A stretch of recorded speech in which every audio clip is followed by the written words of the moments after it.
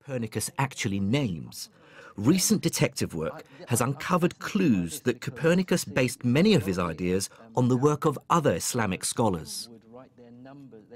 The clearest example is Copernicus's use of a mathematical idea devised by the 13th century Islamic astronomer Al Tusi, called the Tusi couple.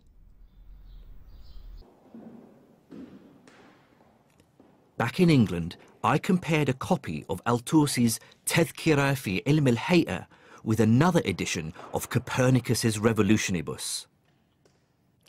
In it, there's a diagram of the Tusi couple, and there's an almost identical diagram in Copernicus's book, even down to the letters that mark the points on the circles. So in Al Tusi, there's the Arabic alif, which is A, there's the ba, which is B, the Jim over here is the G, and the Dal at the center, D. It's a remarkable similarity. Now, this might just be coincidence, but it's pretty compelling evidence.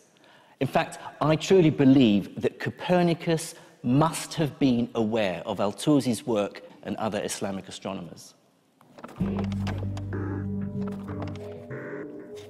Further detective work also shows that Copernicus used mathematical ideas for planetary motion that are remarkably similar to one